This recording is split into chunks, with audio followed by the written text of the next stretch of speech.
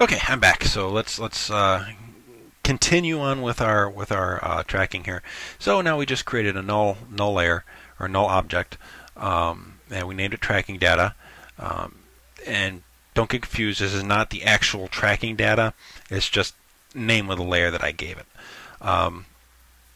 The actual tracking data is in the cut footage here, cut footage layer. So what I want to do is go over into our tracker controls and hit edit target and make sure tracking data or whichever layer you want to hold your tracking data is selected, and hit OK and hit OK, and you notice apply becomes available, so you can hit apply. And I just noticed, of course, my absolutely fantastic spelling. I have it tranking, so let's call it tracking, T-R-A-C-K-I-N-G. Okay, there we go.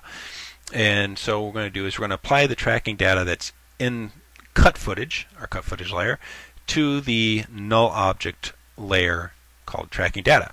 So just hit apply and apply dimensions X and Y. You can choose X only or Y only.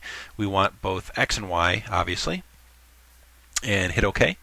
And in the position area of our null object named tracking data is all the keyframes for the tracking data.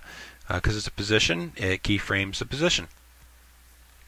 Now, you notice we're now in our composition stage here. We went from our layer. If you want to, redo your tracking and stuff, it's under layer footage, and composition footage is the one where we can, scrub our actual, timeline and stuff like that. But anyway, so now what I want to do is I want to put, excuse me, a really long day. Say this ninja guy here that I tracked. He said something about my sister. It really ticked me off. So I want to remove him completely from this film, so nobody ever knew that he was in this film. So I'm going to create a new solid. Yes, and I'm just going to shrink it down to human-sized. And what I'm going to do is I'm going to select the black solid layer, hit P for position, hold down the Alt key, and click position, and that will bring up our expression controls. And I'm going to select our pick whip here. See, I got that little stringy thing. And we're going to pick whip the position of the tracking data layer, which has our tracking data. And there you go. And now we have the black box. It's completely masked out that dirty bastard that said nasty things about my little sister.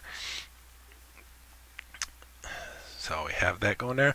And now, every once in a while, you'll have a problem where maybe your anchor point is out somewhere, and when you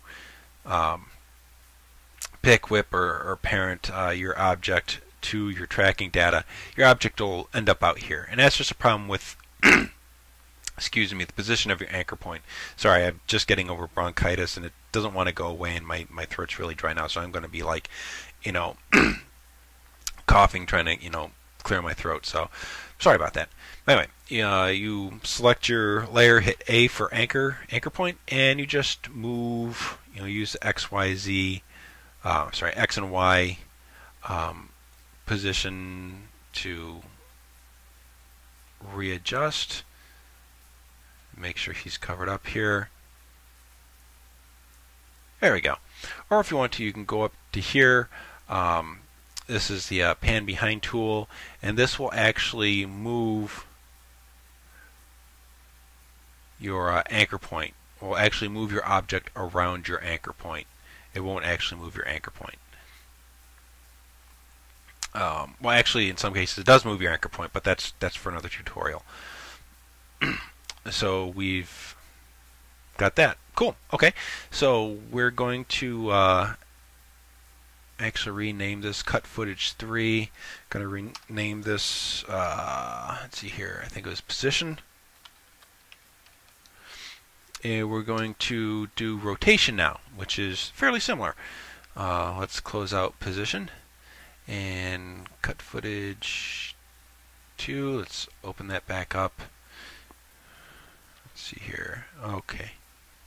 I'll be right back in just a second. Okay, sorry about that, guys. Okay, so we're going to do rotation now, and it's pretty much the same thing as our regular position tracking. So make sure our layer is selected. Go track motion, and you can do position and rotation at the same time, which I'm going to do because our object. Say you have something that's just rotating but not moving, you can just have rotation selected.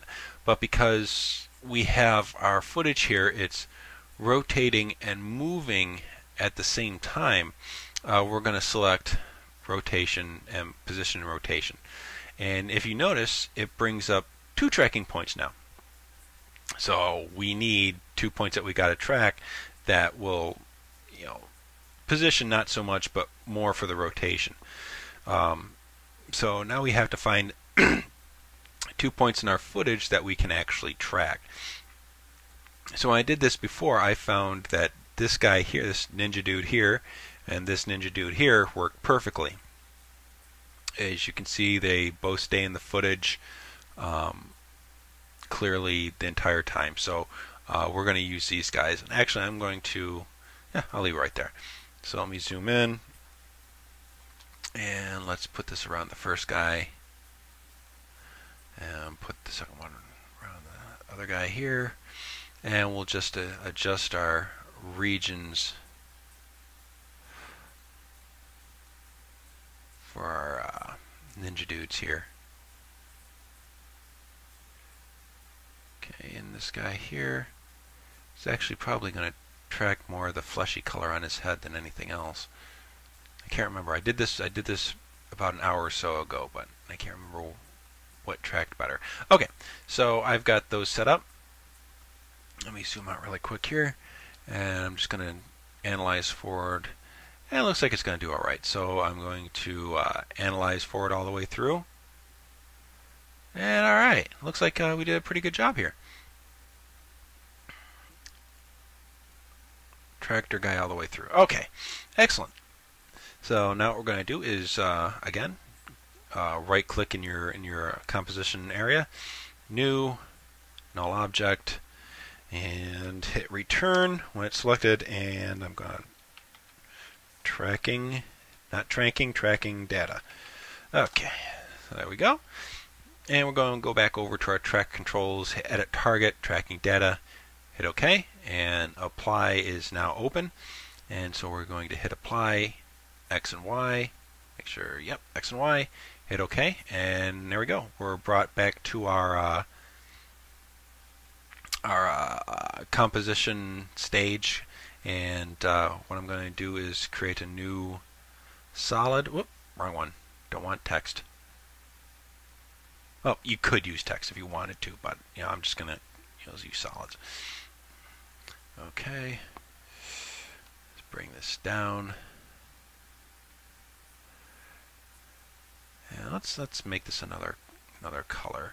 So another shortcut, instead of going up to Effect and going through all your different effects here, all you can do is just go to your effects controls, right click, and you got the same thing right here. So color correction, hue saturation, or you could actually make sure this layer is selected, go to layer, solid settings, and change the color. But yes, what the hell, I'll do that anyway. So it's now red. You can do the hue saturation if you want something a little different than black.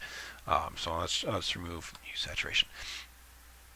And with the layer selected, hit P, and then for the position, then Alt, click the stopwatch to bring up your expression controls.